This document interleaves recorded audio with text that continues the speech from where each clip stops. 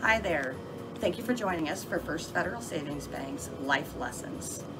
In this part of our technology series, we're going to talk about using your First Federal Savings Bank debit card with your Apple phone, Apple Wallet.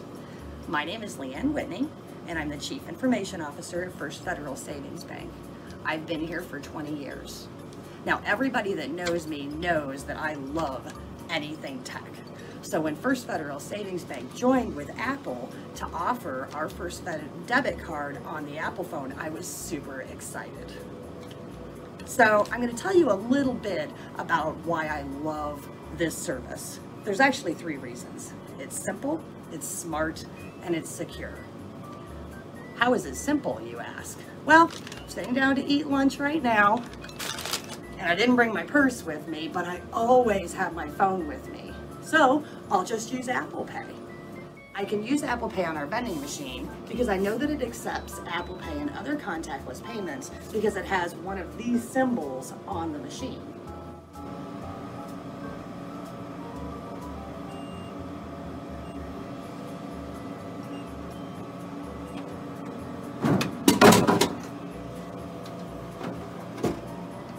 It's that quick and simple. So, how is it smart? Well, first, I love that I can add my First Federal Savings Bank debit card to my wallet. Many people know that you can add credit cards to your Apple Wallet, but I don't want to purchase my beverage or other everyday purchases on a credit card. I'd much rather have it automatically deducted from my checking account by using my debit card. Adding my First Federal Savings Bank debit card to my wallet was super quick and easy. Really, all I did was open up the app and take a picture of my debit card. It looks at the debit card, at the information on it, and verifies that it matches the information that is in your Apple ID contact information. As long as it matches, it adds the card instantly. If for some reason your contact information doesn't match the information that it picks up on the front of the card, there's a small additional step that you take where you contact our Apple Pay support staff and they confirm your identity by asking you out-of-wallet questions. In either case, once you've added the card to the wallet, you also receive an email verifying that a card was added to your Apple Wallet, which is actually a great security feature. So this leads me to the 3rd reason that I like using Apple Pay with my First Fed debit card, and that's that it's secure.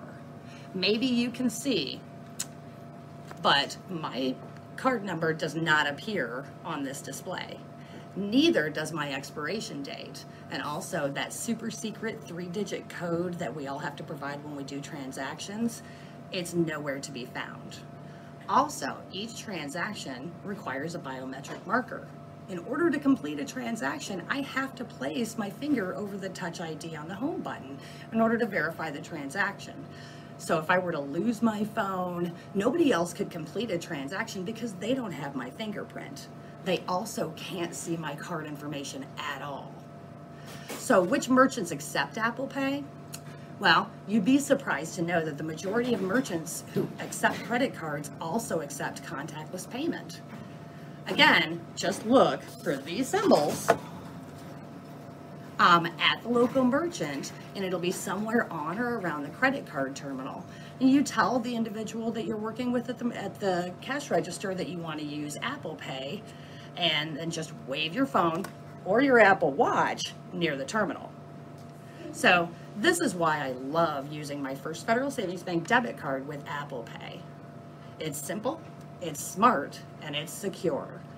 So watch for other segments in our First Federal Savings Bank Life Lessons Technology series. And if you want more information about this and other products and services that we provide, you can contact our local branch location or go to our website at ffsbweb.com. We're also active on social media, Facebook, Instagram, Twitter.